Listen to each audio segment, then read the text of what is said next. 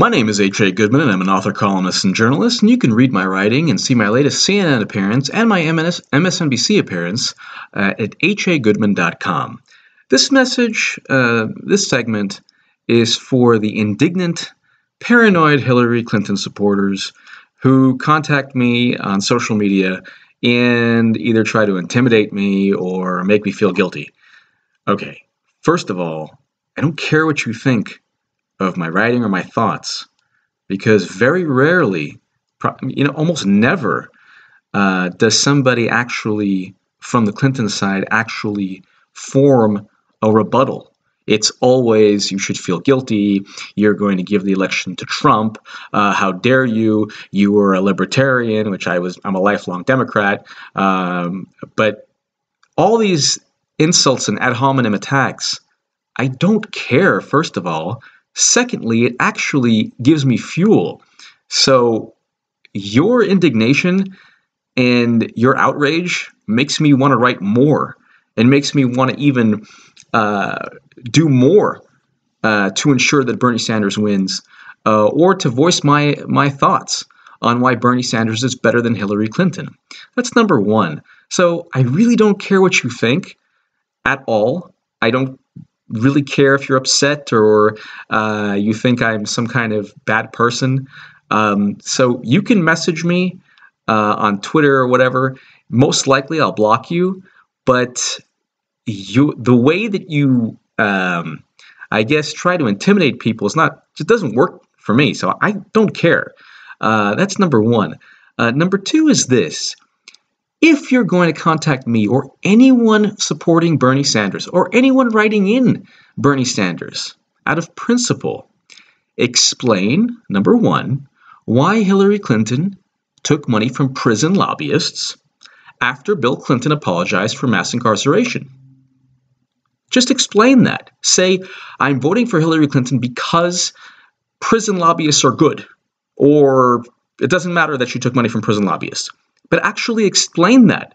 Because if you're going to contact me and say that, oh my God, Trump, all this stuff, at least mention the prison lobbyists. Then when you're done, explain why she's flip-flopped on 10 major issues, from gay marriage to the Iraq War, to Keystone XL, to the Trans-Pacific Partnership. Explain why she constantly flip-flops and evolves. Okay? Then explain, if you call me a liar, a couple people today, oh, you're a liar, you're a liar. You're voting for Hillary Clinton, who nationally, in every poll, there is not one national poll where more Americans find her trustworthy. In every single national poll, she's viewed as untrustworthy, every single one. And in every single one, she has negative favorability ratings. So don't talk about how I'm, lying and a bad person, people hate me. I don't care what you think, first of all, but second of all, you're voting for somebody who is known throughout the country to be a liar. This is the irony I don't understand. Secondly, in a third, Donald Trump, your worst nightmare, the person who is now Hitler because of these staged rallies, okay? Donald Trump goes golfing with Bill Clinton. Donald Trump invited Bill and Hillary to his wedding. Donald Trump gave Hillary Clinton money, donations to her Senate campaigns. Donald Trump gave money to the Clinton Foundation. A lot of other people gave money to the Clinton Foundation. She has a weapons deal scandal or controversy because of these foreign donations that you no doubt could care less about. That's one of like 4 major issues. Then we get to the FBI investigation. Look, you're completely brainwashed because the FBI investigation it's ongoing. There hasn't been a resolution yet, and she most likely will be indicted. There's 22 top secret emails that you and I and nobody in America can see. They should never have been on a private server, number one. Number two, she deleted 30,000 emails. Most likely, it wasn't all yoga or wedding planning. Okay, there's cloud servers, there's immunity for the person who set up the server. It's a whole mess. This is a serious issue and it's ongoing. Your candidate is being investigated by the FBI. This is the wonderful, experienced person. Whole bunch of other things, but for the record, I do not hate, I don't even dislike Hillary Clinton. There are many aspects of her I respect. I do not trust her as president of the United States. So I wasn't writing articles or going nuts because she was Secretary of State when President Obama made her Secretary of State. As president, when you merge neoconservatives, Henry Kissinger into a Democratic White House, very bad for democracy.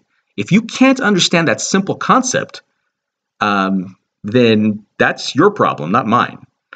I don't want a militant, hawkish liberal in the White House. If she's this wonderful progressive, then you shouldn't really, have a hawkish, militant, quote unquote, progressive. And the last thing is this: I really don't care. I guess I already stated this, but I don't care what you think of me. And then I'm talking to the indignant, angry, outraged Hillary supporter. I love Bernie Sanders, and I think that Bernie Sanders is going to win for a number of reasons. But your candidate is under the investigation by the FBI. They don't investigate computers. They investigate people. Her aides, Clinton's aides, are also under investigation. She set up a network because she didn't trust U.S. government servers.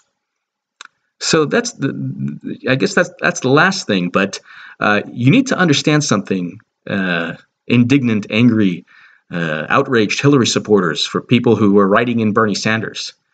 My loyalty is to the United States of America, not to you, not to Hillary Clinton. I didn't swear an oath of allegiance to Clinton.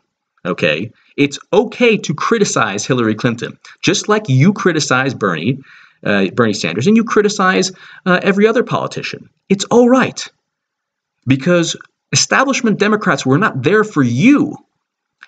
Whatever your cause was, most likely they weren't there for you until it became popular, until the polls said it was okay. Most establishment Democrats.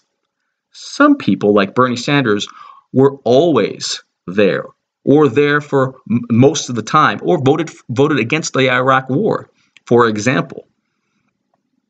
So this is my message to the indignant, angry, very, very frightened Hillary crowd who can't stand me. I don't care what you think of me, number one. And number two, if you fear Trump, then you should also fear Trump's money to Hillary Clinton's Senate campaigns and Bill Clinton's telephone call to Donald Trump before he decided to run. You should fear that. Don't fear my writing or my thoughts. Try to form rebuttals, okay? Ad hominem attacks and conspiracies that everyone's against Clinton and all this stuff. At a certain point, you're going to have to address the fact that her decision-making is the reason that she's continually embroiled in scandal. Poor decision-making. You couldn't get a job at McDonald's if you had an FBI investigation in your resume. And you want this person to be president? Sorry, I'm old-fashioned. I don't want my presidents linked to FBI investigations. If she gets indicted after November 8th, you're definitely going to have a Trump presidency. So that's definite. Anyway, I do think Bernie Sanders is going to win. I appreciate you listening to me, everybody who isn't the indignant, angry Hillary supporter who tries to intimidate anyone who won't vote party line, as if Clinton doesn't have tons of issues with her candidacy. And I just thank you for listening, and thank you.